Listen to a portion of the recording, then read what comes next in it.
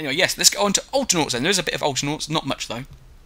Right then, so there is a form where you can apply to be in the Outernauts beta.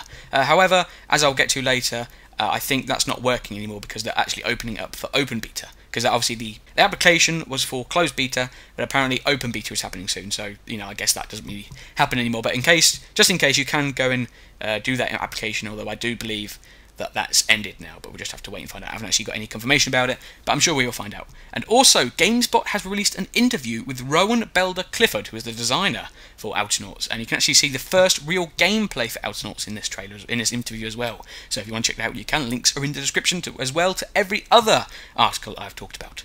Right then, that's it for that bit. Then let's go on to Insomniac Quick News then. Okay, so Brandon Winfrey, he is the Associate Community Manager at Insomniac Games.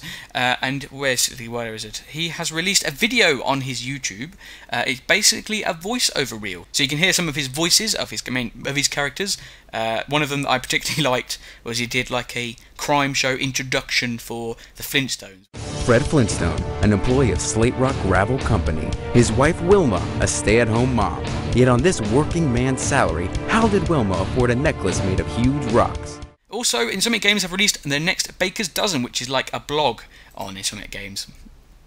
This one is about internships, and it's actually quite good because you can actually find out some information there. You can actually find out that Rowan Belden Clifford, yes, he was actually an intern, but now he's the designer, I think lead designer, maybe just the designer, I'm not quite sure, but he's actually the designer for Outernauts. And also, I do believe that Brandon Winfrey was in fact an intern as well, so it's a very intern-friendly Outernauts game, isn't it? Where obviously interns have helped make it, which is quite good. Right then, well actually no, they're not interns now, they're fully working at Insomniac Games, but they were interns.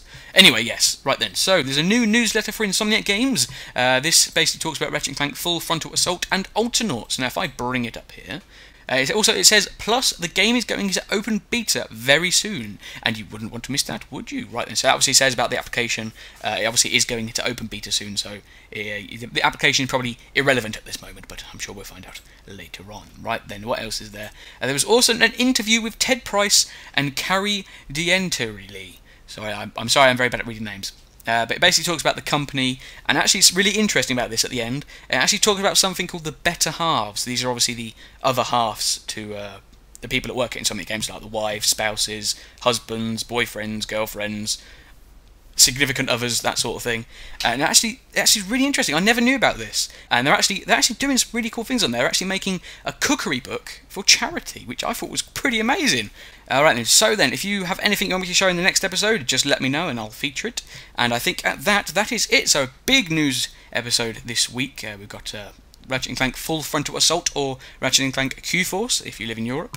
And obviously, of course, a little bit of information about Outernauts and Ratchet and Clank Trilogy. But yes, so then, I think that's about it. So, cheers for watching. I hope you have enjoyed this episode, and I hope to catch you next time in the Ratchet and Clank FMP. Hopefully see you then.